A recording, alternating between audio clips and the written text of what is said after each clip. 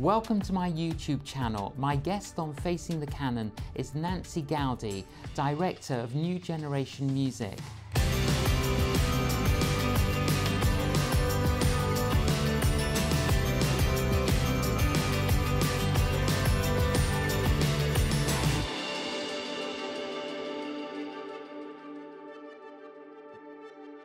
Nancy Goudie, welcome to Facing the Canon. Thank you. It's a privilege to be here with you. I was thinking this morning, Nancy, I think I've known you and your husband Ray, who's in heaven now, for 40 years actually. You do. You know us from the beginning, almost the beginning of when we went into full-time ministry. We met you just after that, and it was, yeah, I know. I can't believe we've known each other for that time. For 4 decades. 40 years. Now, Incredible. your journey of faith, you encountered Jesus as a young girl. I did. Age 6? 6. Tell us what happened. Well, it's quite a remarkable and supernatural story, actually, because I was brought up in a family that knew God, loved God, taught me to pray every night before my bed, and I was taught to kneel before my bed and pray. And one night I decided to ask my dad if I could become a Christian. And he kind of looked at his 6-year-old daughter and thought, does she really know what she's doing? And he kind of put me off and said, you know, why don't you become a Christian when you're a little bit older? I just accepted that. But God obviously had different ideas, because that night my mum was out at church with 2 friends. My dad was at home, and my little brother, he was putting my little brother to bed. I was standing in the lounge, not thinking anything about God or Christianity or anything. And then all of a sudden, I lost the power to stand. And I fell to my knees. And the way I fell in front of the couch. And I pushed against the couch to try and get back up and couldn't. And so I get so exhausted trying that I lay my head on the couch. And I thought to myself, I'll have a little rest and then I'll try again. And I had my rest, and then I thought, right, let's get up from here. And I went to get up and I couldn't get my head off the couch. And suddenly it dawned on me, I was in a praying position. And it was as if a hand had been put over the back of my neck and a hand over the back of my legs. And, you know, I knew that God was speaking to me, and I kind of heard this voice saying, Nancy. And I thought, he wants me to become a Christian, but I don't know how to become a Christian. So I said my first ever real prayer that wasn't my mum and dad prompting me how to pray. I said, dear God, I'll tell my daddy. And immediately pressure lifted from my neck and from my legs, and I stood up. And about 2 seconds after I stood up, my father came into the room, and I told him what happened. And he says, come on, I'll tell you how to become a Christian. And oh my goodness, John, the excitement, the joy of knowing Jesus just filled my whole being. And I was just so excited that I'd become a Christian. I still had to go to bed, unfortunately, even though I'd become a Christian. But I tell you, I was bouncing on top of the bed. When did you start singing? Oh my goodness. When I was a teenager, really. But don't ask me to sing now. No, I loved singing actually at the time.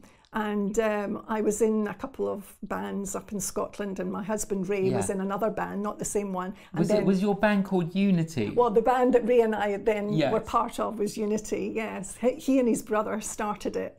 And it was kind of like ABBA-style choir, you know, with an orchestra.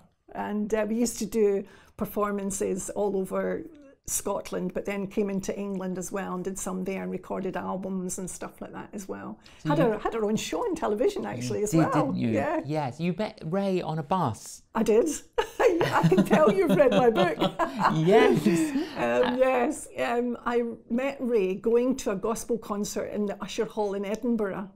And my dad had said, look, I've got masses of tickets to go to this gospel concert.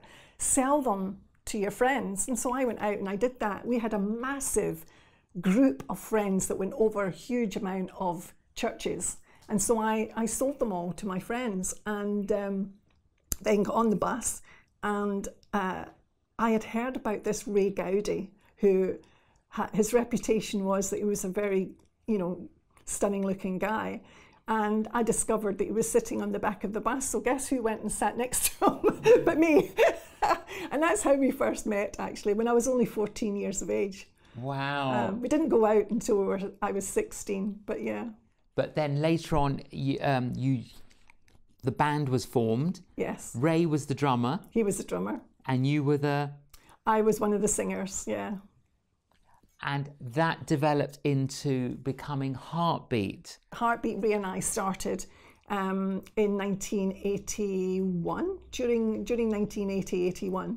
And basically we had just joined Youth for Christ, and we wanted to put a team together, a band together that really loved Jesus, that their passion for Jesus was the first thing in their heart, and music was kind of the second. But we wanted them to be good musicians and good vocalists. And so there was only Ray and I, and so we prayed, and God brought in another 4 people, and those 4, plus ourselves, the 2 of us, 6 of us, became Heartbeat. And we started in 1981 and we finished in 1991. I remember, Nancy, I remember you and Ray in Heartbeat, and it was a time where there was, you could say, a real wave of the Holy Spirit, and God significantly used your ministry. As you look back during that season, is there a memorable highlight? Oh, there's so many. Honestly, there's just so many, because God, through that 10 years we were together, God, it was almost like mini revivals happening all over the place, where we would go to a particular city or town or place, and God would move in incredible ways. I'll never forget Birmingham. I must tell you about Birmingham, where we went to do a mission in Birmingham. We were there for a week, and at the end of the week we did our concert where we invited all the school children to come. And we never knew how many would come, because we never sold tickets. We just said, here's a leaflet, bring the leaflet with you, this will enable you to get in. But really they didn't need the leaflet, it was just to encourage people to come. And we had it, I think, in a town hall in Birmingham. And it took 600 people, and it was absolutely packed. So much so that the Christians had to leave. And so we did our concert, and we did at the end, my husband did a 10-minute preach. He invited people to stand if they wanted to give their lives to Christ, and they all stood. And you can see, there's a video of this, and you can see me coming to the stage, and beside Ray going, Ray, they haven't understood you. They don't know what you're trying to ask them to do. Get them to sit back down. They don't understand. And so he was like, right, everybody sit down. And then he began to explain what a Christian is. A Christian is turning your back on your sin, and turning your back on things that you want to do, and saying to God, God, you're boss of my life. So if you want to become a Christian tonight, and only if you want to become a Christian, you stand to your feet. They all stood again. And so again, you can see me coming up to Ray going, Ray, they definitely haven't understood you. Because you see, what I saw was this older couple in the balcony, and I thought to myself, they're in their 60s, 70s, they must be Christians. And they were standing. So I thought he definitely hasn't understood them, So anyway, Ray went, right, sit back down. And then he got really angry with them, and he said, now listen, God is not mocked. I only want you to become, to stand up if you really want to give your life to Christ. And so he said, now only those who really truly want to give their life to Christ, stand up again. And they all stood again. It was incredible. I always remember the minister going to the guy who had organised the mission, saying, how many leaflets have you got to give to these people? And he was like, 100. That's not enough. We need more. It was a great problem to have. But definitely, Nancy, revival moments. Oh, totally. But then the Lord guided you, instructed you and Ray to lay down Heartbeat. Yes. At the height of its fruitfulness. Yes. Because did he reveal to you what was coming after, or did he ask you to lay it down first? Well, NGM started, its New Generation ministry, really, started probably 1989 or 88, some round about there somewhere. We changed the name of Heartbeat because the group of people surrounding Heartbeat were not just musicians. Like, we had youth workers, we had a dancer, we had administrators, and so we wanted to call the overall ministry something, and so we changed the name there. Then he told us to close Heartbeat down, the band. By that time we'd had another band in Swindon, and we felt clearly from God that it wasn't, the main ministry wasn't going to close down, but Heartbeat was. And that actually led us through a year of closing it down. It was quite hard, to be honest, because we wanted others in Heartbeat to pick up what God was saying, and they did, and they really did. But one guy had just joined us in December, and we finished in September, the following September, and he was only with us for 9 months. But you know, I spoke to him just recently, and he said, "Nancy, those 9 months changed my life." Yes. So, you know, it was a tough time, but it was right. And God said to us that the arrows, he showed us a picture, in fact he showed us it through Gerald Coates actually, and there was this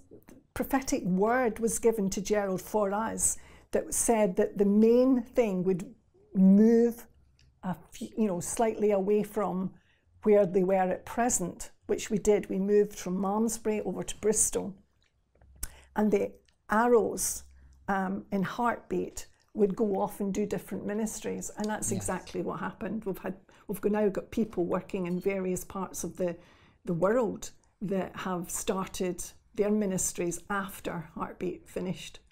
I like the ethos of NGM. You love God, yes. You love people, yes. You love creativity. We do, and you very much. Certainly have over the years invested in so many different people. Yes. Creative people. Yes. To communicate creatively. Yes. And to do that in two different ways, because right at the beginning of our ministry we wanted to, encourage and build up the church. So one leg, if you like, was going into the church, but the other was actually going into the mainstream. And so we wanted people to come and be trained, but to do both, to go into the church and encourage them. We've got worship leaders working in the church, we've got pastors leading a church, etc., who were trained through NGM.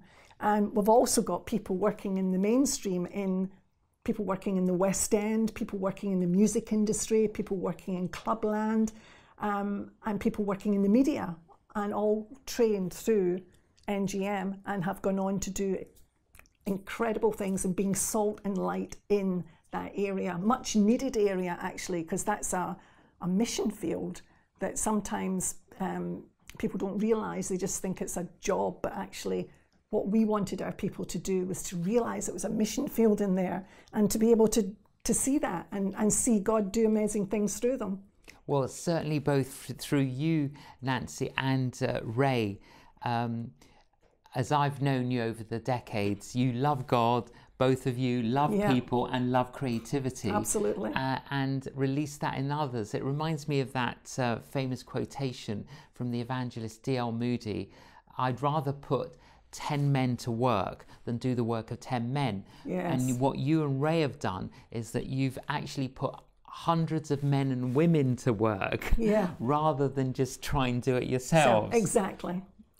Which is hugely fulfilling. Yeah. Well, I mean, God told us to impart to others what he had imparted to us, and my heart it still beats with the passion of loving and knowing Jesus, still does. And I think it always will do, because he is just amazing. And both Ray and I wanted to communicate that to these young people who are coming into NGM at the time. They were maybe 16, 17, 18 years of age. And at that age, give them a passion for Jesus, a real heart for God and for other people, and begin to show other people what true Christianity is all about. Not just a religion, because anyone can follow a religion, but to actually know and worship the living God is completely different to religion. It's a relationship with God.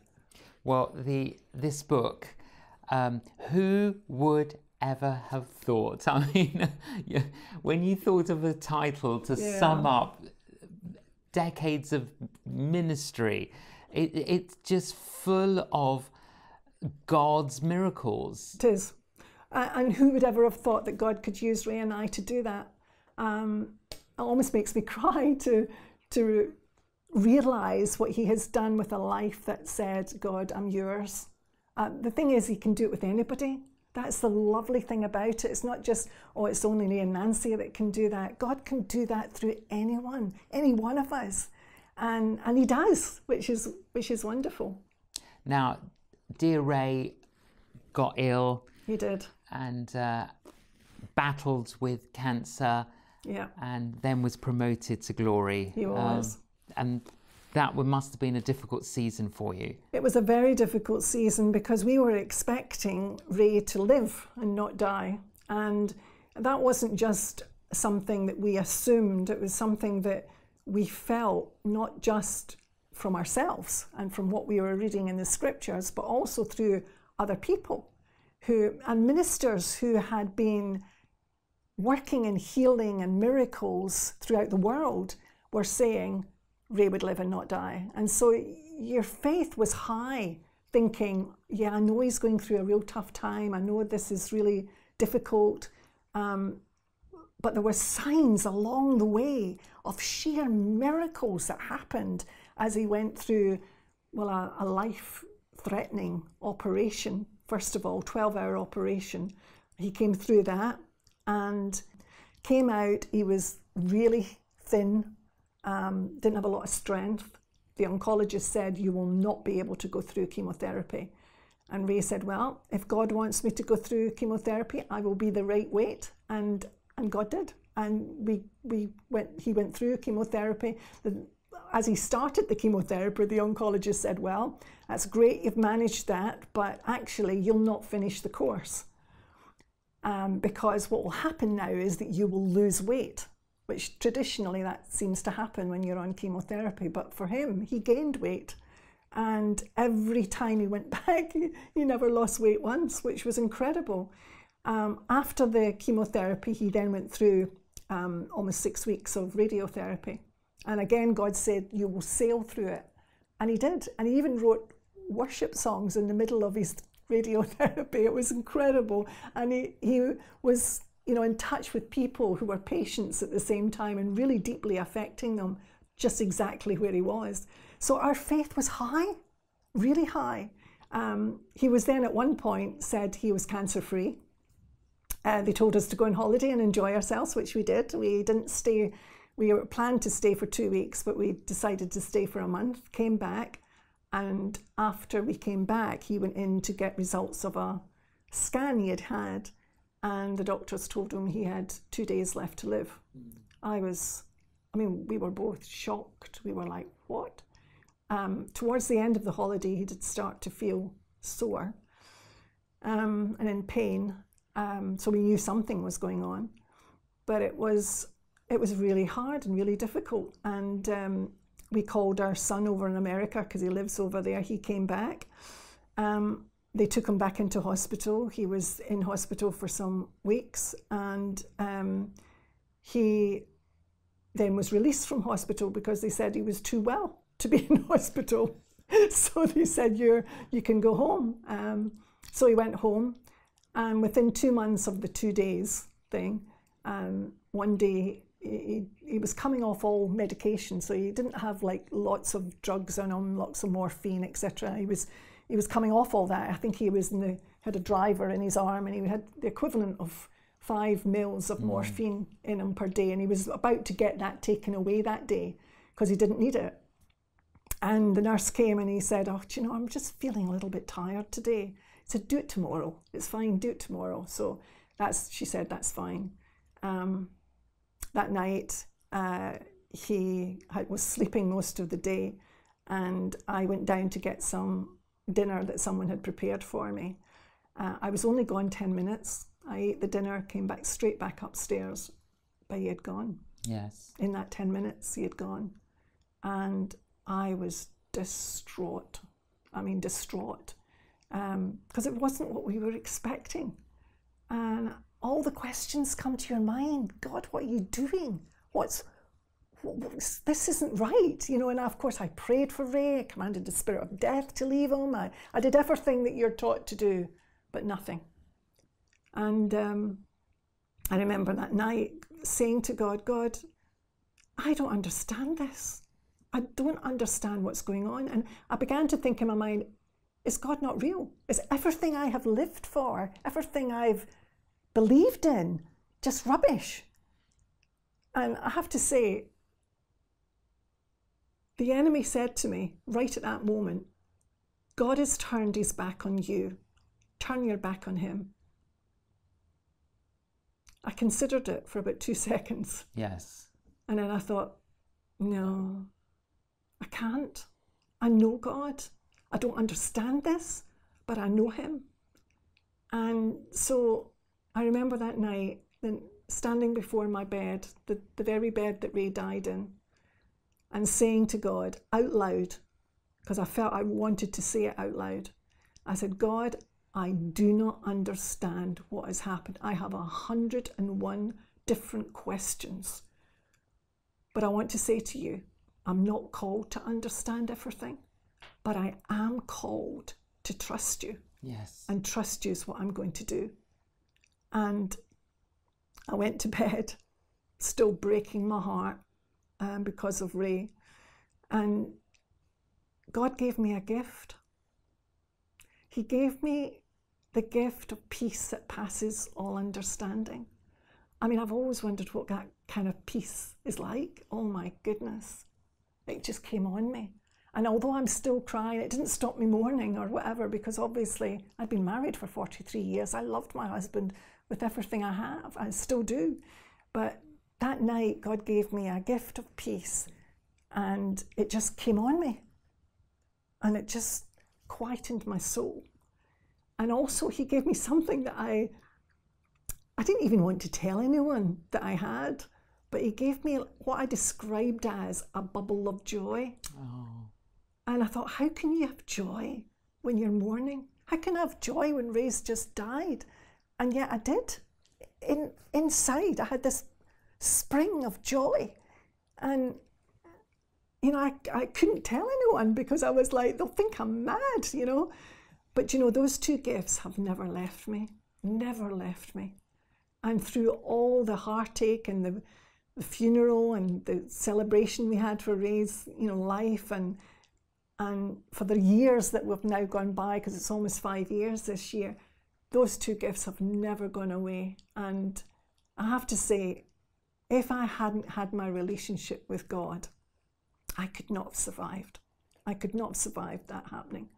But God has been just incredible. He's my husband, he's my father, he's my king, he's my God, he's my Lord, he's my Saviour, he's just everything. Ray, tell you a funny story. Ray always said he was the finder, because he used to, I would lose everything and he would find it. And I said to the Lord after Ray had died, a number of months or years, I'd lost my keys, and I said, God, you're the finder now. Ray used to be the finder, but he's no longer here, so I'm saying you have to be the finder. You have to tell me where those keys are. And God immediately put it in my mind where they were. He said, go upstairs into your wardrobe. There's a handbag you haven't used for years. Your keys are in there. And sure enough, it was my second set of keys. The other set I'd given to someone. And sure enough, those keys were in that handbag. That's just it's a silly illustration, but it's so wonderful of what God has done for me. And, I always say I live alone, but I'm never alone. He's with me throughout my whole time. Do you know something? I'm so grateful. I'm so grateful to him for all that he's done in my life. And amongst so much that you and Ray did, Ray encouraged you to do these spiritual health weekends. He did. And to write about spiritual health. Yeah. And here's your new book, Spiritual Health Encounters. And tell us about that, because it's 25 years that you've been doing this. Yes. Well, I remember when I was preaching in America at one point, and God said to me, when you go back to Britain, I want you to start a spiritual health weekend, basically a weekend for women. And I was like, God, you've got the wrong person. Sorry, but I don't really like women's events. I'm sorry. In those days, 25 years ago, women's events were kind of like second class, I always felt. And I didn't really want to do that. And God said, yes, but what if you had a plain piece of paper? What would you put on it? Well, I started to write down what I'd put on it, what I'd want in a spiritual health weekend for women. And I got so excited. And God said, go and do it. And so I did. I started it in 1997. And we didn't have, the 25th year should have been 2021, but we had to postpone it because of COVID, of course. And so we're having it in 2022, February 11th to 13th, 2022, we'll be holding the Spiritual Health Weekend in Birmingham in the Hilton Hotel. That was one of the things I wanted to do, was to make it in a hotel where it had the facilities to bless people, you know, and so we had it in a hotel. It's got jacuzzis, it's got swimming pool, it's got everything. Plus we provide like pampering treatments, and we have our fantastic band to lead worship. We have, you know, people like myself, and also I invited guests like you to come in and speak as a special guest at it. And we've got prayer rooms, and we've got a special night where we have like a banquet meal, and we all get dressed up for the banquet meal, and then we have 5-star entertainment from NGM, from our artists and from people that are involved with us. And it's fantastic, it really is. And it's in that environment where what we saw in the 80s with Heartbeat, I'm now seeing in my spiritual health weekends through what God is doing in them. And it's just incredible. Signs of revival, you know, healings, people getting saved and set free. And I've got amazing stories of what God has done. Well, I think, Nancy, you know, from the age of 6, you had your own spiritual encounter, and you've just been a pursuer of God. And the thing I sense, having known you for several decades, is that, you know, you're spiritually healthy, and that's why you do spiritual health weekends and encounters. Yes. Nancy, it's been a joy to have you on Facing the Canon. Thank you so much for joining us. Thank you. It's been a privilege. Wow, I hope that has inspired you, that we can have spiritual encounters with God, and that God is pursuing us and we need to pursue him. So I hope that's encouraged you in your own journey of faith. Thank you very much for joining us on Facing the Canon. Please join us again.